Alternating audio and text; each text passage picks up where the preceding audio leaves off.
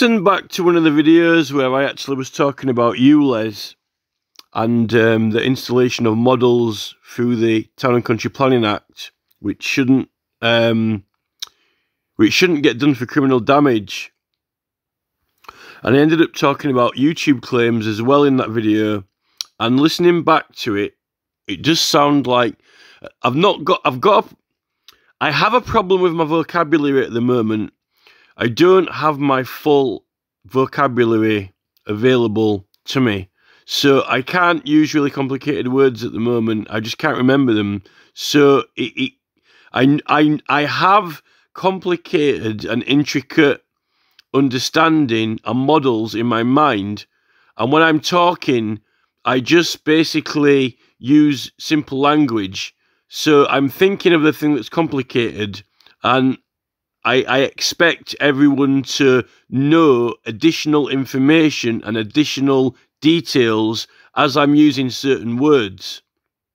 So when I listen back to it, it sounds like you can't really understand what I'm talking about, but when I was saying it, I knew exactly what I was talking about in great detail. This is kind of like the opposite of Russell Brand. Russell Brand uses very, very, very heavily extensive and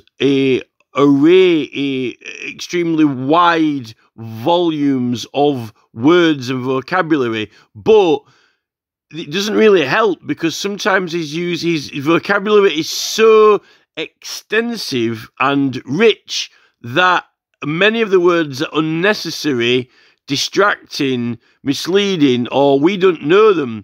Therefore, it can be a barrage or assault of words that don't actually mean anything, or you don't get the meaning because it's almost like being shot by an Uzi.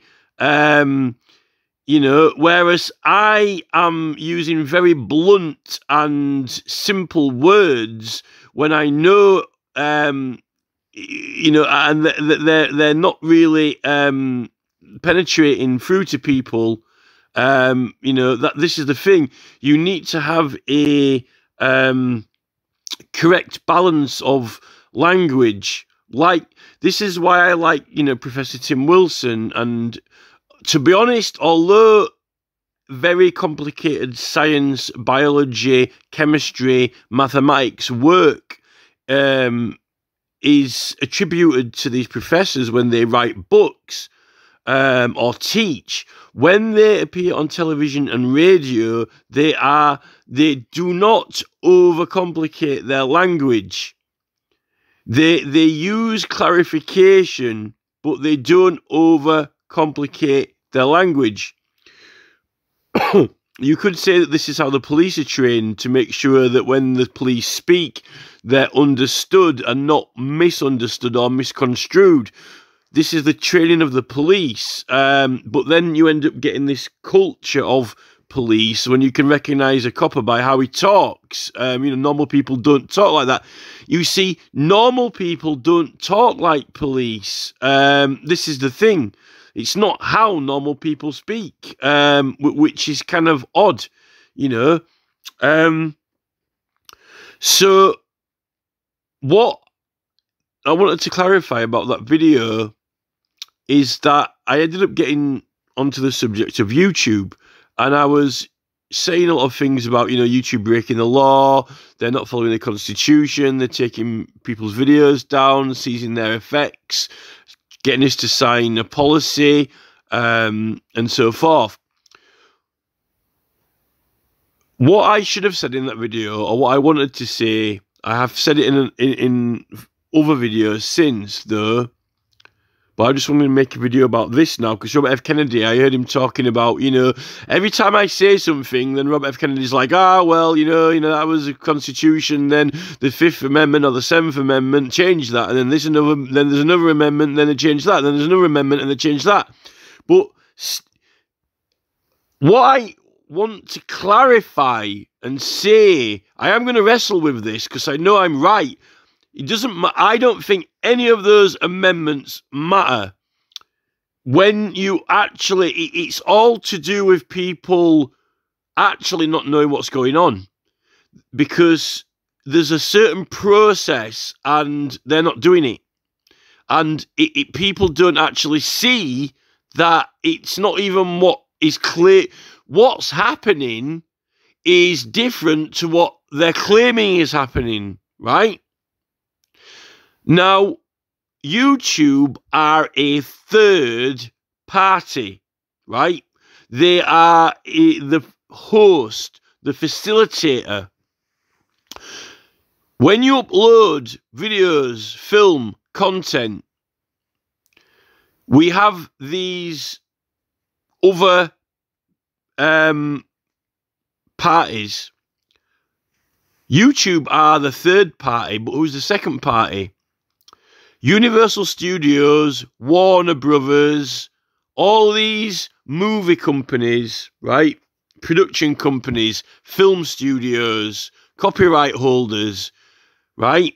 Whether it's music, Virgin, EMI, all these big companies, music, film studio, production, right?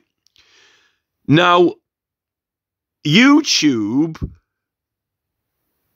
have been given what everyone's calling immunity as a third party. And the reason for that is jeopardy of law. Because they're such a big company and they're handling so many million other people's stuff that they're not holding YouTube responsible for other people's behaviour. So they've got immunity merely on sheer volume. On sheer volume, they're given immunity because otherwise they would be in perpetual jeopardy of law. Right? Now, when you get a copyright claim, YouTube are not the claimant. YouTube aren't the claimant. The person who holds the copyright is the claimant. Universal Studios, Warner Brothers, EMI, Virgin, right? They're the claimant, and it's triggering a legal claim against you, right? Now, what YouTube are doing is that YouTube have kind of been given, they've been made to build their business basically to include other people's legal claims, proper real legal claims. Civil, well, it's not criminal, it's, well, the copyright usually is brought through civil law. The police don't come after you for copyright unless you're pirating or whatever. If it's just, it's usually a civil claim. The claimant takes you to court, not the police. Unless you're doing pirating, which is selling it, Now, what if you've got a Warner Brothers film like Batman, right? When you get a copyright claim on YouTube, Warner Brothers are a claimant. They are the claimant through a legal, lawful due process. And YouTube have built into their platform an enforcement. They are using law because someone else is making a legal claim, and YouTube are going to remove the video, right? Take the video down on behalf of someone else who is a claimant, right? And they're claiming law. Now, if you want to challenge it, you have to, if they didn't have YouTube, right?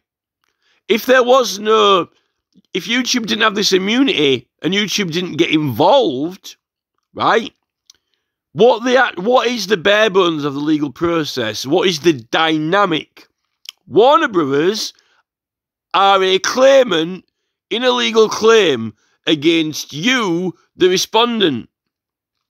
And they are going to tell you to take their video down or stop using it, right? Or they're going to follow through with the claim in court to force you, right? Now, YouTube are doing that for them, but you don't go to court. YouTube are just doing it. But let's get this clear. Warner Brothers are raising a legal claim. And YouTube, on behalf of Warner Brothers, are seizing the material. There's no court involved. Now, YouTube get you to agree to a policy that you agree that they can do that. If there wasn't a YouTube policy, Warner Brothers would be going into court to get you to take the video down, right? Through oath and affirmation process, which I was talking about. And there would be enforcement through the courts, right? It would be, you get to set your case out thoroughly in a court. Now, what's important when we're not dealing with copyright is this.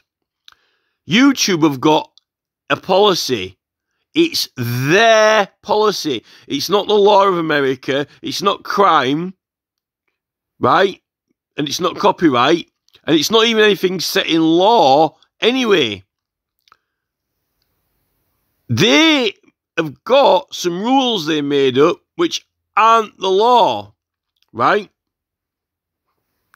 And this is the very, very key important part, right? If you do something that YouTube don't like, they raise a claim against you. They're the claimant. They're the claimant.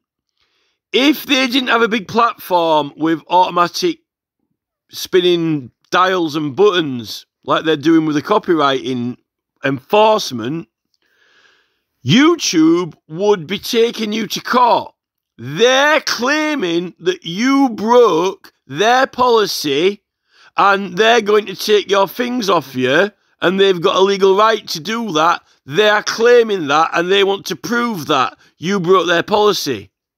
But instead of going to the court and getting the evidence out and a judge saying, yeah, you broke their policy, they can take your things, what they're doing is they've made themselves a big flying saucer spaceship and they're just taking it from you themselves. And what they're not doing is proving it in a court with a jury. And you can't get all your facts and evidence out in front of a court. In fact, they're not going to court.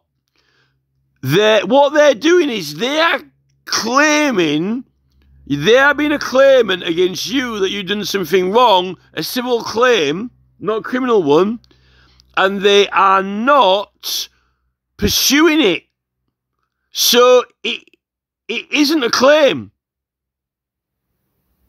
And the thing is, if they take your things and you disagree with them, everyone's saying, even Robert F. Kennedy's saying, no, they can do that. They can do that. They can do that. They can do it.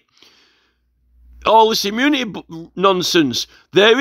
YouTube have got no immunity at all whatsoever that says they can commit a felony, they can defraud people, they can give false accounts, false statements. There is nothing that allows YouTube to commit a felony or give false statements and things like that. And what they're doing is they are making claims against us that they are not pursuing. Because they don't need to go to the court, because they've built themselves a big machine that is a juggernaut that just takes your things. And they've literally got shields around it. And there's nothing we can do. Then what you would have to do is, you would have to then go to court, and a civil court, and claim against them. But only because you can't get your stuff back from their juggernaut. But they took your things because they claimed that you broke their policy. But they're claiming they're using lawful due process. But they aren't. Because a lawful due process has to be completed. But they don't complete it because they don't have to go to court. they aren't completing a lawful due process. So there isn't a lawful due process because they're a claimant. Now, if you agree to their policy, the policy is under law, federal law. You know, whether or not they need a warrant or not to take your things, but a police officer, if he takes your things without a warrant, he's still going to go through a lawful due process.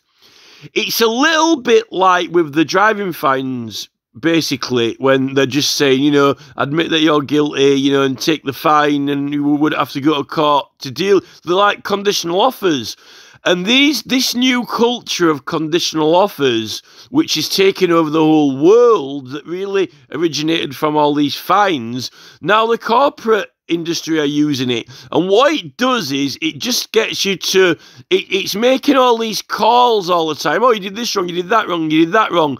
And it's saying, oh, agree to his rules, agree to his rules. We can and what it's doing is it's like a school bully taking your dinner money off you or taking your things off you when you might not have done anything wrong.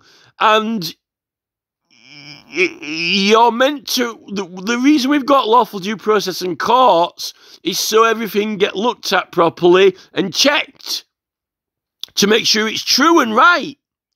And what's happening with YouTube is they're not doing that. They're saying, we decide, we make all the decisions, but then they're pretending that you can, like, you know, write something down and appeal it and do something. No, nobody looks at it, no one cares. And they won't even enter a dialogue with you. It's a fake that they're trying to make it look like they're giving you a lawful due process within YouTube, that they're, oh, we've got our own little lawful due process here, so you have to go to court. But it isn't a lawful due process. You're actually being denied it. And in fact, I would say en masse, it is there to pervert the course of justice. And under the claim that, oh, well, you know, it's all about jeopardy of law. But we're in jeopardy of law when we don't know what the freaking policy is. When we aren't clear on the policy and where they're not clear with us, you know, they say you can't have sexual content, but there's sexual content all over YouTube. They say that, you know, if you talk about this or that, but they're not clear. And that puts us in jeopardy of law. We're in jeopardy of policy and law because they're not being clear about it. And that's millions of people who aren't clear about it because YouTube won't be clear. And then they don't want to speak to you directly other than all they want to do is send you prefix messages. No one wants to talk to you from eBay. So you're in jeopardy of law then because you can't make a proper legal representation because you can't even engage with them. You're in jeopardy of law. So the claimant basically is essentially messing you around. What they're making you agree to a policy basically where you're really sorry. What they're doing is they're saying that we're if you do anything that we don't like, we're going to make a claim against you, but we're not going to do a proper legal lawful due process claim against you. We'll sort it out without a fair trial, without anyone looking at it, and without a jury. You're signing up to that, and that's why I would say it's illegal. I think it's against the American Constitution. Robert F. Kennedy might argue and say, well, there's other amendments that say, you know, they can take things without warrants and this and that. Bollocks. If you're a police officer, with a warrant or without a warrant, right, you need to go through a full lawful process unless, and this is even without eBay policy, unless you say, okay, officer, yes, I did it, and then he says, oh, well, you know, just give me 50 quid, 60 quid fine, and we'll forget about it, you know. That is getting you to give information and admit fault. This is the thing we're saying about the police fines, why the police fines are illegal. You know, what they're doing is that it's this whole favours, oh, I'll do you a favour, if you just pay a fine, we won't have to go to court, just admit admit it, confess, confessions,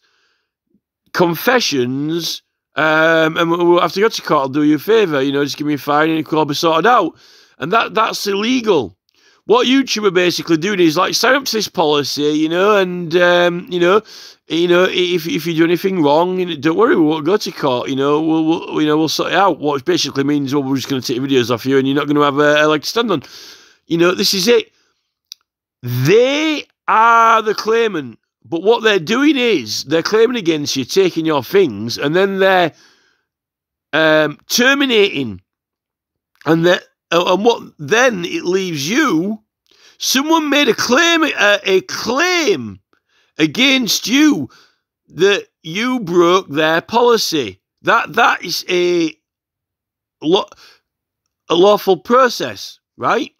Policy, if you make an agreement, it's all about contracts and agreements.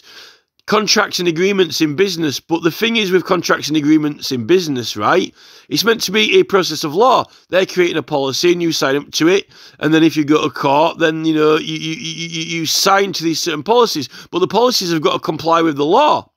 The thing is that they're claiming you broke their policy, right? This is what I don't like about corporate entities and all these civil claims and, sports injuries and all these other things, right? If someone makes a claim against you, right, they aren't going to get any money out of you unless they go to court, right? Therefore, if someone makes a claim against you, how are they going to get your videos off you? If the videos are the money, if the videos are the cash, right, and you did something wrong and you owe the cash or you owe the videos, then they go to court to say they've got the right to take them, right? If you don't agree that they should have them. But they're not doing that. They are making it a legal claim. And the claim is not proved by lawful due process. That claim must be proved beyond reasonable doubt. What they're doing is they're making a claim and they're terminating the claim because they took your videos, because they muscled them off you, and they're ending it, and they're leaving you in limbo because you don't have your videos because they took them from you, and you can't prove when they're claiming that you broke their policy. Then you're not having the chance to prove that you're right. Because they don't want to talk to you about it. They won't enter negotiations, right? And what you have to do is you have to go take them to court. You have to become the claimant. But you've got two claimants. They claimed you broke the policy. This is what Robert F. Kennedy doesn't get. And you might need an American tax expert or one of Donald Trump's international taxmen, or someone who can wire up, Elon Musk's supercomputer with a microchip when there's only one factory in the entire world that can manufacture that type of microchip, or a Hadron Collider engineer. This is the thing, right? You don't go into a court, Robert F. Kennedy, over the same facts and circumstances and matter with two claimants. Who's the claimant? Me or YouTube? Over those facts and circumstances. It's like getting a battery and having two positives or two negatives. Who is the claimant? You don't go into a court, right? You can't make a baby with two women. And you can't make a baby with two men, right? Now, we're being shafted by Neil Mohan up the wrong hole. Now, you don't go into a court with two claimants.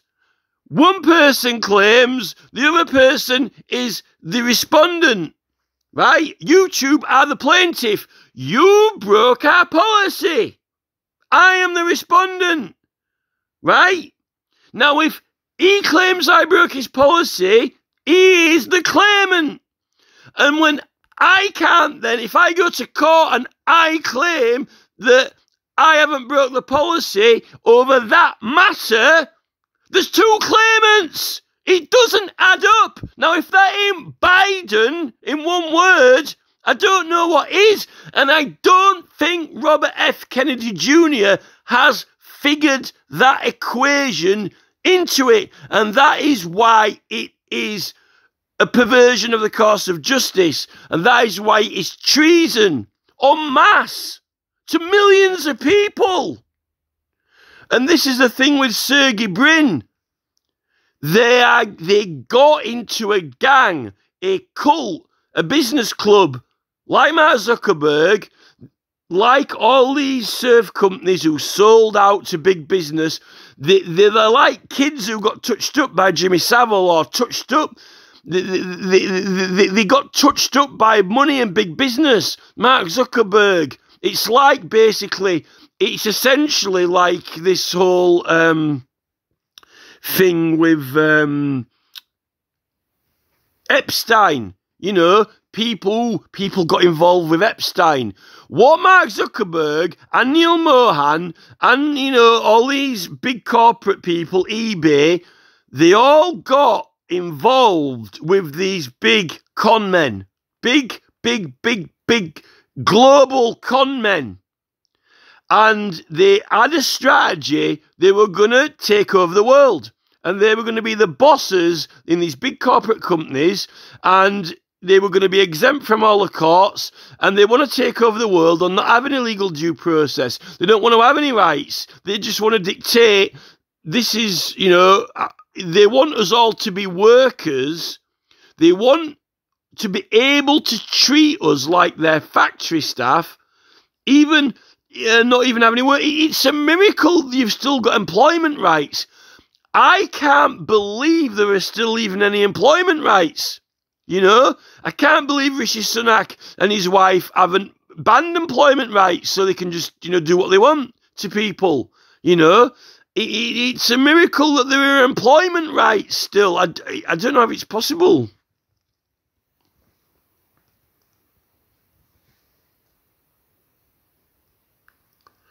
What just happened then?